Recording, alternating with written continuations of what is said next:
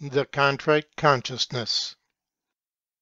In skepticism, consciousness learns in truth that it is divided against itself.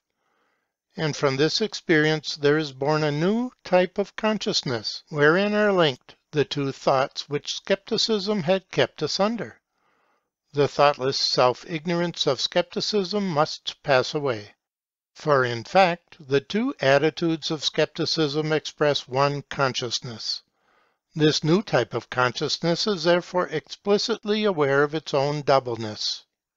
It regards itself on the one hand as the deliverer, changeless and self-possessed.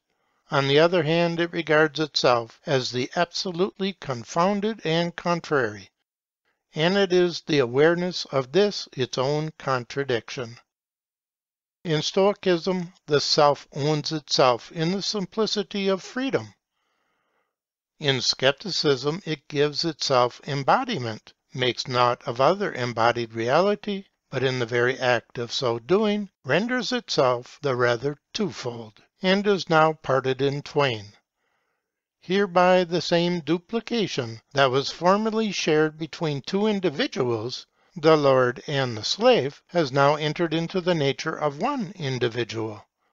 The differentiation of the self, which is the essential law of the spirit, is already present, but not as constituting an organic unity. And the Contrite Consciousness is this awareness of the self as the divided nature, wherein is only conflict. This was from Georg Friedrich Hegel's Phenomenology of Spirit, published in 1807, freely translated by Josiah Royce.